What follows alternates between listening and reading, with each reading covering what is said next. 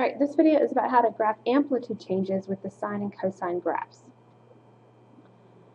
Alright, to graph an amplitude change, you're going to, this is an example problem, and we'll just refer to it as we talk through this. You're going to first of all start with the points from the parent function. So what I have here are the points of the parent function of the sine graph. You should be familiar with these, have them on your pink paper, and begin to memorize them.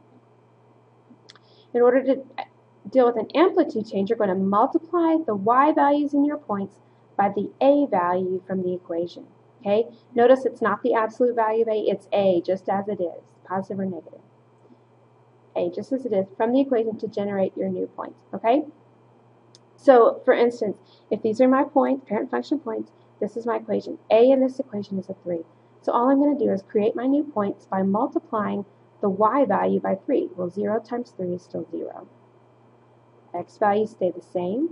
Y value, 1 times 3 is 3. Next point, pi, 3 times 0 is still 0. Pi over 2. Negative 1 times 3 makes it negative 3. And then 2 pi stays the same. 0 times 3 is still 0. So these are the new points I'm going to plot on my graph. Now, you're going to sketch the parent function in pencil today, and I'll do that on the following examples.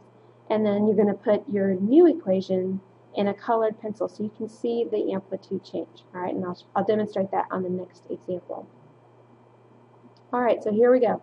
Y equals 2 sine of x. All right, look first at your amplitude. Remember, amplitude is the absolute value of A. A is a 2. So the absolute value of 2 is 2. The period is, remember, it's 2 pi divided by b. In this equation, the b is just a 1. So my period is just still 2 pi. Now to create those changes created by this amplitude, I look at my parent points from sine, and I've listed them here. Again, you need to get these memorized. So to create my new points, I'm going to multiply the y value by the 2. So it's y times the amplitude. So here's my new point, 0, 0, because 0 times 2 is still 0. Pi over 2, 1 times 2 is 2. Pi is my x, 0 times 2 is still 0. 3 pi over 2, that negative 1 times 2 is going to be negative 2. And then 2 pi, 0 times 2 is still 0. Now I plot them. Now the first thing I'm going to plot is the parent function. So I'm going to do that in black. Alright, so I'm going to put my points. My x values are 2 pi. There's pi. Pi over 2, and 3 pi over 2. My y value is 1 and negative 1. Okay? Now, so when I plot my parent points, there's my parent function. You're going to do this in pencil today, then you're going to take a colored pencil and graph the given equation. So now I've plotted these points. 0, 0, and at pi over 2 it's going to come up to 2. At pi it's still at 0. At 3 pi over 2 it's at negative 2. And at 2 pi it's back at 0. So when I plot my new points, you will see that the amplitude has been stretched. Okay? Look at this example. 1/2 the cosine of x. Alright, amplitude, remember, is absolute value of a. In this problem, it would be just 1/2. Period, remember, is 2 pi divided by b. Well, b in this problem is just 1, so my period is still 2 pi. The new points, remember, it's the same for cosine as it is for sine. We're just going to multiply the y values times the amplitude.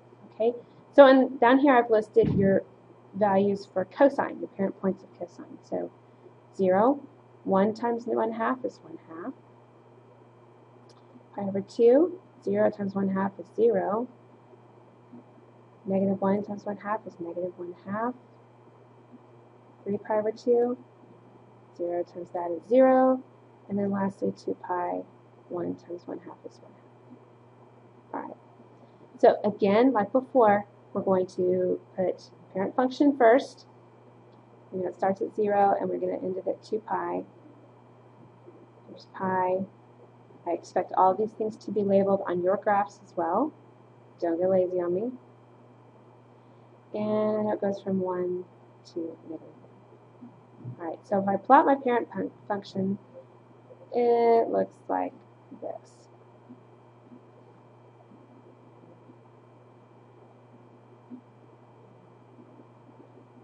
Here's my parent function. Now, use a different color for my amplitude change function, all right? So the first point is going to go 1/2. So it starts here, then it's at 0, then it goes to -1/2, to 0, and back to +1/2. So you can see it smushed my cosine graph down a smidge. Now this example, amplitude. This, remember A is right here. Amplitude is always the absolute value of that. So it's the absolute value of -3, which is 3. Period 2 pi divided by b. Well, b is just a 1 here, so it's just 2 pi. That's not changed. All right, here's my parent points for cosine, like we just did. Now we're going to just, again, y times the a value. Remember, not the absolute value of a, but just a as it is. So 0, that 1 multiplied by -3. Pi over 2, 0 times -3 is still 0. At pi, -1 times -3 is a +3. 3 pi over 2, 0 times -3 is still 0. And then lastly, 2 pi, 1 times -3 is back at -3. All right, so I'm going to plot the parent function one more time. There's 1, there's -1, and my x values. Feel free. Okay, plotting my parent function. There's those points.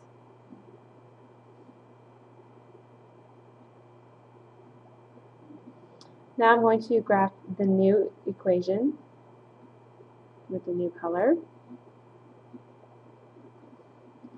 All right, this one, first point is at -3, so I need to put in -3.